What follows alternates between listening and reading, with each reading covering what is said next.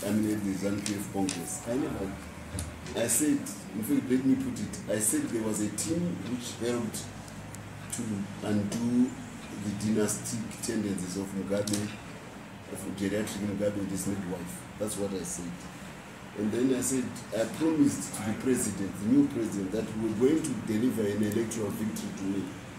Then I said, but that team specifically excludes the army, because the army had played a role in it. Specifically because the army is a professional army, it does not get involved in election campaigns. That's what exactly I said. But I don't know why Newsday, for its own purposes, decided to twist the matter and go all over the world that Mutsvangwa says that the army is there to campaign for ZANU-PF. That's not true. And I think decent, anybody can run that video, and all of you were there. I never said that.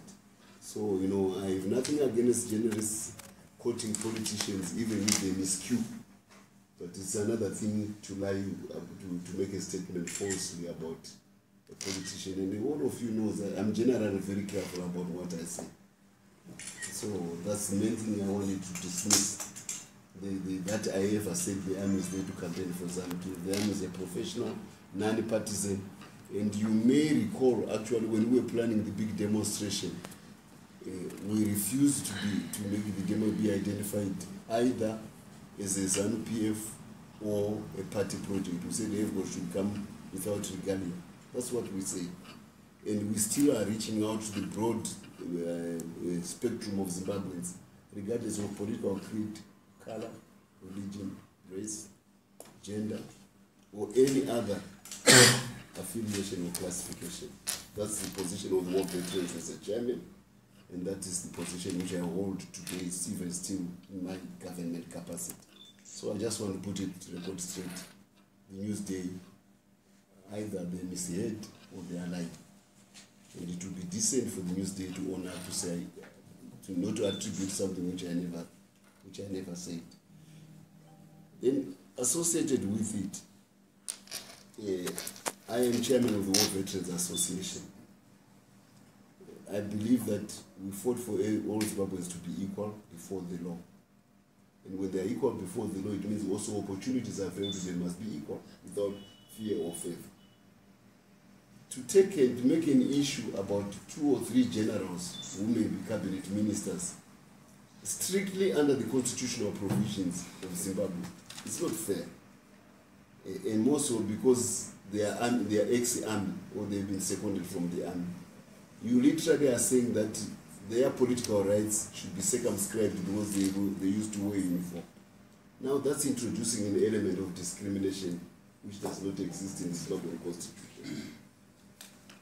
It would be unfair for General S.B. Moi to be denied the opportunity to serve the government of Zimbabwe simply because he used to wear a uniform. There is no constitutional provision which stops him from that.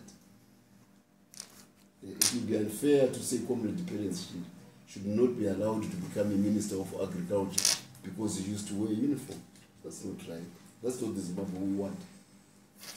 There are 5 people who are allowed by the President, and with whom the President is allowed. And they are all, even though they were not elected, they are all duly selected according to the Constitution of Zimbabwe.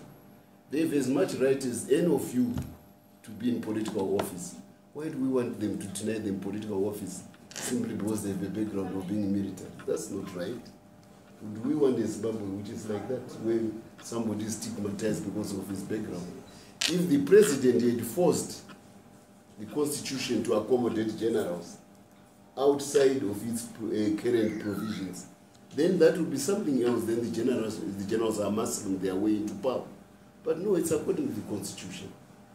Definitely, I repeat, does the inclusion of General Flynn in the cabinet of Trump make it a military junta? No.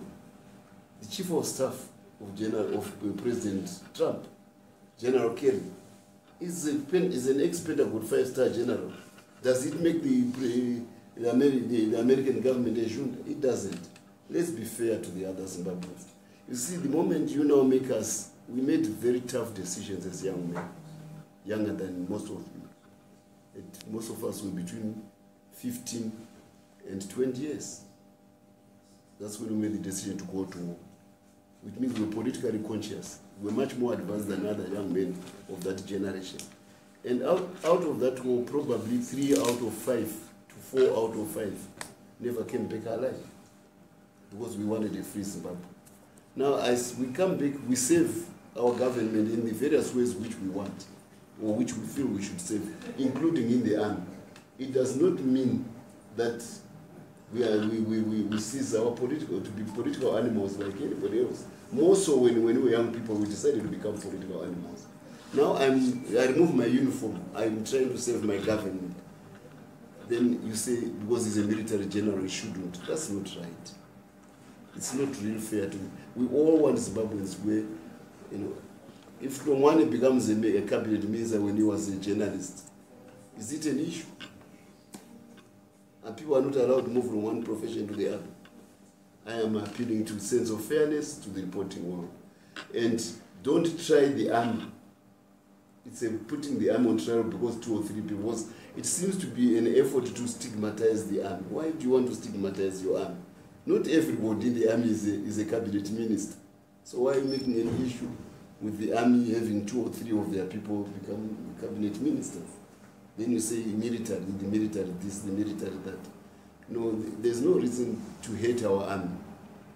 More so, when the people who are commenting about the army, they were cheerleading a maid woman and a doting geriatric husband in some of the most outrageous political performance, shenanigans which this country has ever seen. Those commentators, they never convinced the geriatric and the maid woman and the G4 to leave office. Your army comes to the rescue to say, look, these guys have usurped power at State House. This is not the Zimbabwe we need. The Constitution says this. They restore, everybody is happy now. Everybody is happy that, because if we had tried to do it probably at civilian level, this is a matter for law enforcement agencies. And the army had to intervene because, the police had failed to do its duty. And because the CIO had failed to do their duty. And the army was forced to, in an invidious position where there could have been an uprising by the people, which then forces the army to intervene in a deteriorating law and order situation. And they do it so judiciously, so clinically, that nobody loses a life. And today, you just hear the announcement, they are all going back to their barracks. Their job is done.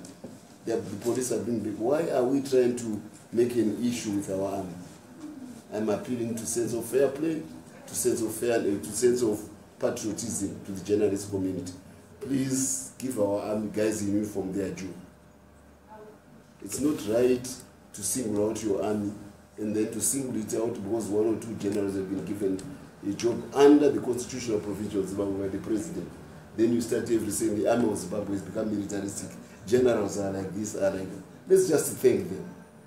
Rusero, Masunungure, BT, and all this gamut of people who are shouting against the army. They were here when Grace was running amok. And maybe we should have seen their courage to even go and defy it. They never did. So, let's not be sulky or jealous about people who do a good thing.